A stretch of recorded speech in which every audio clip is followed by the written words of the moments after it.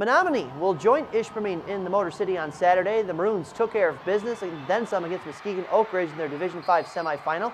Menominee's offense marched up and down the field in the first half. The Maroons offense scored 42 points in 2 quarters. Menominee won the game 59-28 over the Eagles. After the game, Maroons head coach Joe Noah talked about how his offense was able to light up the scoreboard in the first half. We knew our plan went well, the kids absorbed the plan, and we executed beautifully.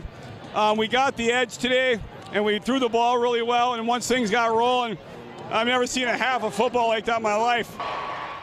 Menominee is headed back to the state finals for the first time since 2007. They defeated Jacksonville and Christie that year to win it all, 20-7. The Maroons will face Grand Rapids West Catholic Saturday at 4:30.